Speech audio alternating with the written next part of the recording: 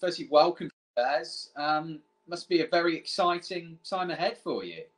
Yeah, very much. Like I've said before, it's been an ambition for a while to come over and play county cricket in the UK. And yeah, to be able to join a club like Warwickshire, I've remembered thinking about Warwickshire for a while because I know Alan Donald used to play in Birmingham as well. So, I mean, there's already that South African connection from following cricket way back then. So, yeah, it's very exciting. Yeah, you mentioned AD there. There is quite a connection between the Bears and South Africa. I mean, Anton Ferreira, AD, Sean Pollock, Brian McMillan. So, yeah, it's a great, an illustrious list that you're joining there. Yeah, and I was just saying, I think Neil Carter played at Warwickshire as well for quite a while.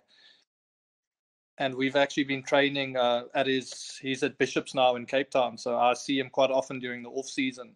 So he actually sent me a message as well and said all the best. And it's a great club to go to. So only heard good things so far. Absolutely. It's been quite a journey for you. I mean, from in the game, you made your first class debut around 14 years ago now. And then your test debut last year as well. And now you're coming over to county cricket for 2021. A real journey in the game that you're having.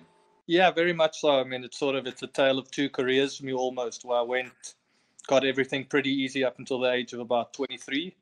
And then cricket came back and taught me some hard lessons, and sort of reaping the rewards from that now, sort of in the later part of my career.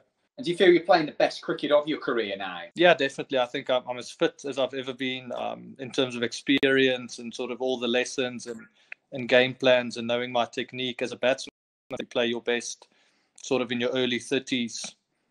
Most batsmen do. So, yeah, it's definitely feeling good at the moment.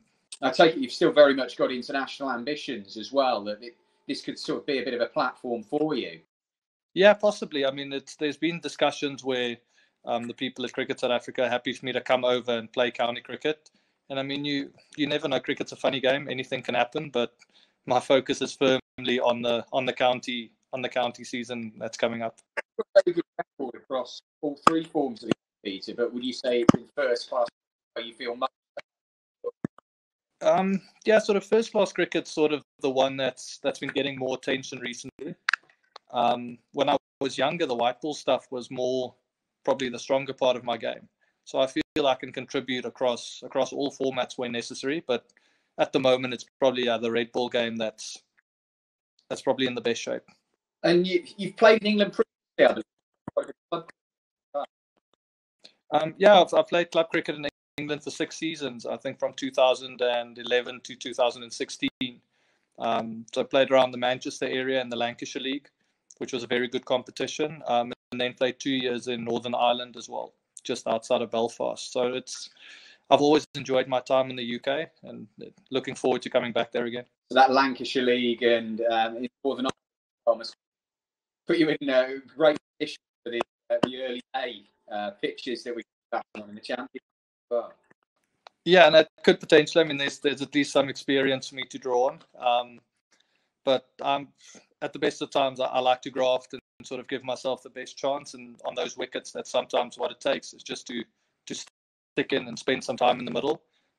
Yeah, so we'll see when I get there.